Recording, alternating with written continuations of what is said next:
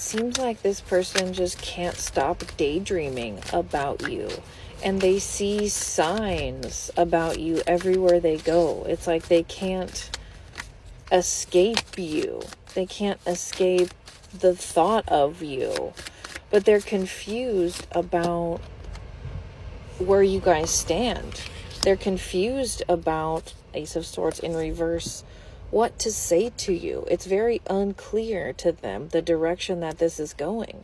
They don't know if you want to push this forward. They're not sure if you're looking at them like they're the one that you want, but they want you to know that they 100% like, I want you to be a part of my future. This is the commitment card.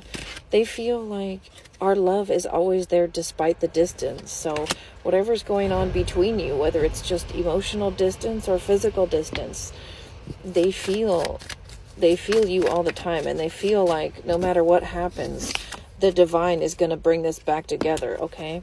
This person looks like they're manifesting you back. Knight of Cups, looks like there's a romantic offer that's being manifested in this energy. Seven of Wands, but it's coming very slow because somebody's being defensive. It's coming in very slow because somebody's being defensive. Who's being defensive and why? What is this here that's delaying?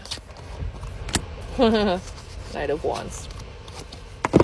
So the delay in communication is just a little bit of fear.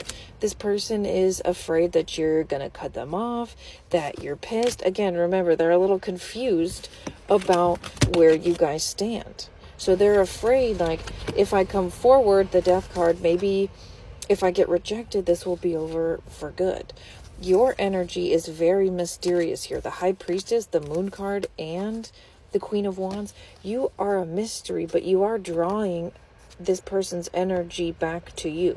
You are this Queen of Wands here. So if you've been deliberately manifesting or working on yourself, or like trying to get your ass together, like it looks like that's been working. And so this person is right now breaking free of their self-doubt so that they can level up in this Emperor energy to come towards you. So it's not going to be in like a negative energy. It's going to be in a peaceful energy where we can both agree and compromise and talk openly and honestly, the Sun card, about our potential reconciliation, about our reunion, about how we want to proceed in the future, about what we need to do in order to communicate and get unstuck, because we are soulmates.